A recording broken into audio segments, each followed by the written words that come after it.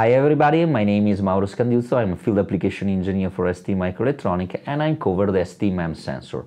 What I'm gonna present to you today is a new 6-axis IMU. It's called LSM6DSO. This particular device has the capability to have like 16 independent state machines working in parallel together.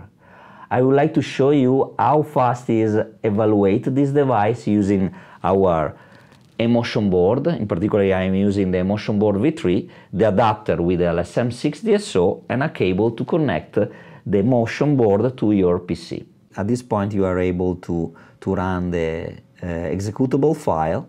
You run it, you choose the INIMO inertial module, the LSM6DSO, select the device. There is automatically the recognition of COM port.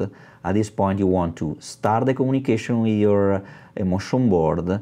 You have several vertical tabs. The first one is information about the graphical user interface that you are using, the version, and the version also the firmware. The second tab is the easy configuration. I suggest you start with that because you can have a sort of pre-default configuration to make sure that the devices work. I select press easy configuration. Here you have several tabs with all the bunch of register. I can read and write the single register, and I can also read all and write all the register.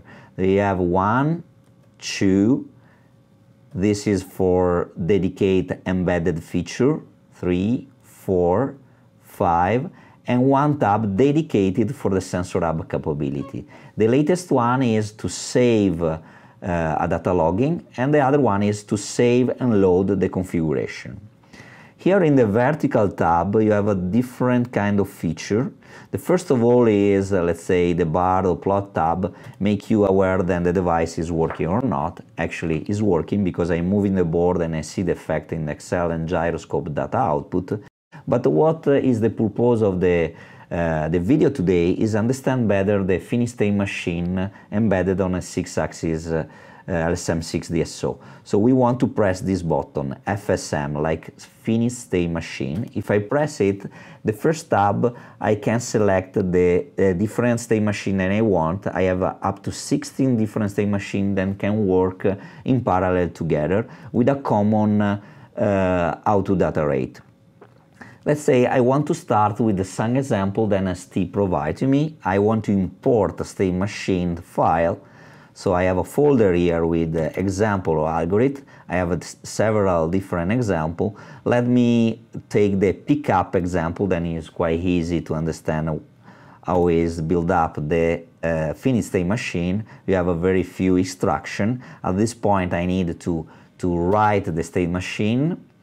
I need to, with the second tab, understand which is the value of the Excel and gyro, and I can see if there is actually a motion that has been detected as pickup. So if I pick up my board, I see then it's become green. If I pick up the board, I see then it's become green. So it means then I detected the effect of that. So let's say, assume then I have a standard data logging. I want to see the effect of the standard data logging on the debugging mode. At this point I go back to my previous page and I want to select a test. So I test it, I save it, I start the logging, I stop the logging, and when I finish to log in the file, I can load the pattern.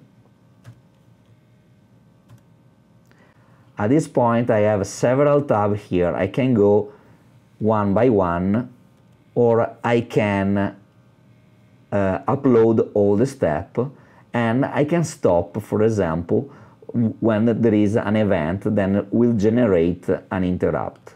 Let's do that.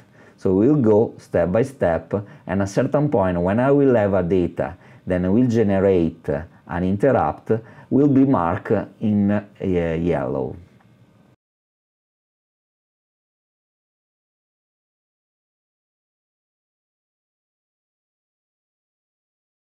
Now I will see, and this position is stopping because I arrived to generate an interrupt. So I'm able to standard data logging understand if my state machine and I design work properly or not.